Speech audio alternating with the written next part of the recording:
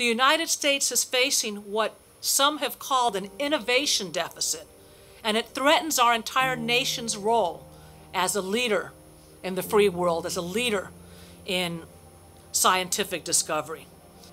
Last year, the R&D tax incentive expired, and I've proposed legislation to reinstate these incentives to help spur the growth of this sector and help compete in the 21st century. We have this tremendous intellectual property in this state that we export to the rest of the world.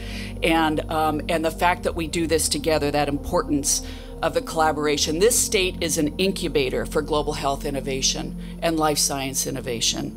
And it's particularly special because we know that we cannot do this alone. And I'm dedicated to creating opportunities to improve health because health is a social indicator.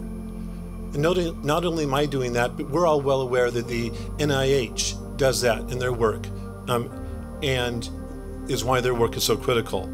Good health can increase our chances to achieve success, allowing each of us to reach our full potential. Federal funding has created a pipeline of talented graduates who go from our classrooms and labs into research centers. They start companies, and they continue to make this region the vibrant region that is today. And we've been founded on these fundamental principles of open science, team science, and big science.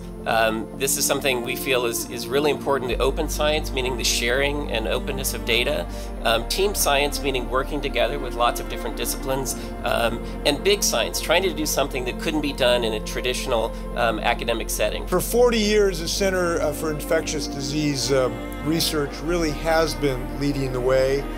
And I'm particularly taken by the fact that you have focused on the folks who are disproportionately affected by diseases and infectious diseases across the world. We already know that these organizations work in more than 160 countries. The economic impact for this state is remarkable, but even more important is that we are helping heal those most vulnerable in this world. We are looking for solutions for their lives, they who have no voices. So I look forward to your momentum. Let's keep this momentum going. Let's keep this investment going. Let's keep this rally going. And I look forward to doing that. So for the sake of our state and region, and for all the people in the world who depend on the discoveries that we make here, we have to reinvest in research that's given us the health and prosperity that we enjoy today.